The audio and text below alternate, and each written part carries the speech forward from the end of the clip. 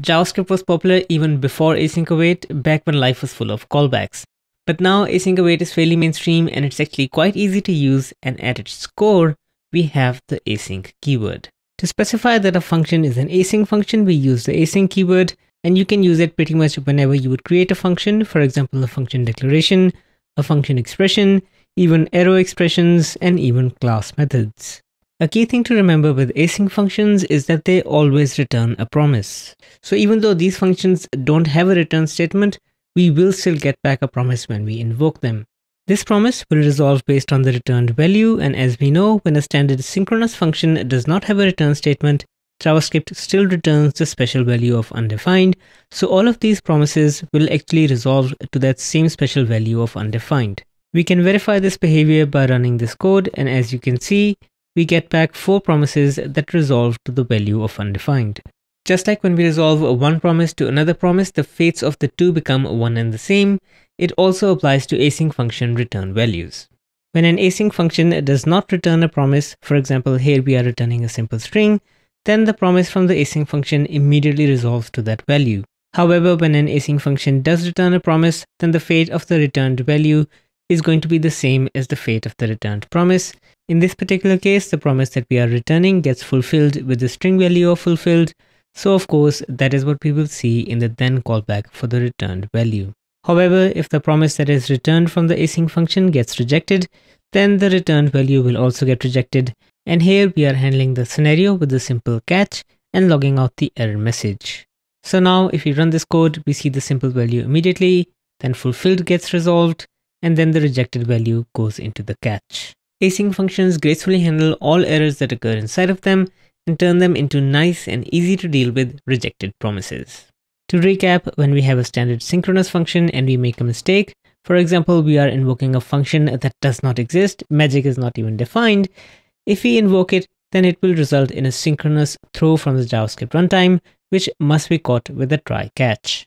Async functions, however, always return a promise, which means that they do not throw an error synchronously, so it is perfectly safe to call an async function and store the value in a result.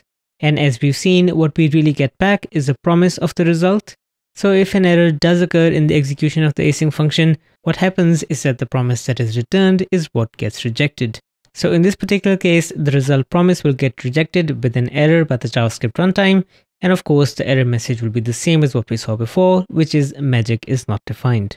Now, of course, magic is not defined is sort of a coding error, and the JavaScript runtime is what is throwing that error, but we can throw an error ourselves as well using the throw keyword, and this too will get converted into a promise rejection. This is why we have always been using an error object whenever we are rejecting a promise, because a promise rejection is an asynchronous version of a synchronous throw, and we've already discussed during error handling that you should always throw an error object and not some random string. Now let's run this code to verify it works as expected, and of course it does. We have our synchronous error caught with the message logged. We have our asynchronous errors caught as promises and logged using catch handlers. Now that we understand how the async keyword works, we can take a look at the await keyword and how it behaves in an async function. We start off with a simple async function that allows us to use the await keyword, and to kick us off, let's look at when we use the await keyword on something that is not a promise. There is absolutely no point in doing this. This await operator is completely useless.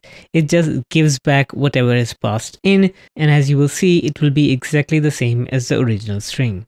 The real use case of the await operator is when we use it on something that is a promise. For example, here we have a promise that gets fulfilled to the string fulfilled after 2 seconds. If we use the await keyword before this promise, the code execution within this async function will essentially pause till the promise fate is settled. In this particular case, this promise will get fulfilled and the await keyword will give us back the fulfilled value. So for this particular example, if we log out the fulfilled result, we should see that string fulfilled.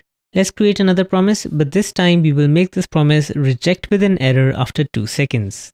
If the promise that we are awaiting results in a rejection, then the JavaScript runtime will throw a synchronous error into this async function. The thing that will be thrown will be exactly the same as the value used for the promise rejection. If we don't catch that error, it will go all the way to the async function result, which of course will be that rejection value, but we can catch it within an async function by using the standard try catch. Here we are using await on the promise that will eventually get rejected, but we have been smart enough to wrap it up within a try.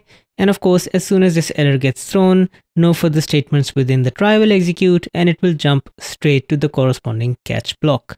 So within our catch, we should see that error message, which of course is that string rejected. If you run this code, you can see that for not a promise, there's no point in using the await keyword. Then we wait for 2 seconds till the second promise gets resolved and we get back the result. And then we wait 2 more seconds till the next promise gets rejected and we catch that within our catch handler. We've looked at how even promises by themselves clean up the callback hell, and async await just takes that to the next level and brings the true convenience of everyday synchronous programming to the async world. Consider the simple task of creating a function that takes a callback and then it should call it 3 times, each time after a delay of 1 second. We create a simple utility function that we've seen a few times, which simply takes a millisecond value and then returns a promise, which we eventually resolve after those milliseconds have passed by using a set timeout. Now let's work on the function that meets the requirement specified. Of course, it's going to be an async function that's going to take that callback, and now we can just create a promise using our wait utility that will resolve after 1 second and use the await keyword to pause execution till that promise resolves. Once that promise resolves, we will invoke our callback and then we will again wait for 1 more second, then again invoke the callback and then do it 1 more time. Let's demo this main function by giving it a simple callback that logs the message hi, and now when we run this code, we get that hi message each time after a delay of 1 second. You might argue that what's the big deal? I could do this pretty easily with the promise then chain, but what async await really unlocks is the ability to do any synchronous programming you want, like a for loop that does the same thing 5 times or any number of times that you provide, and in each iteration we have that simple await for 1 second followed by a call to the callback. With async await, you almost don't even have to think about the fact that you are writing asynchronous code. Async await has made asynchronous programming extremely easy, and it's most apparent when working with backend APIs over a network. For this demo, we will use the simple API provided by GitHub, which is api.github.com/users, and you can provide any user ID. For example, here I'm providing my own, and you can see the sample response, and there is a lot of stuff on screen, but let's focus in on how we could read the name, the Twitter username, and then make another request to the organization's URL to read all the organizations that this particular user belongs to. We will be working within an async main function, and we start off by using a built-in API called fetch, and this API is available on browsers as well as Node.js.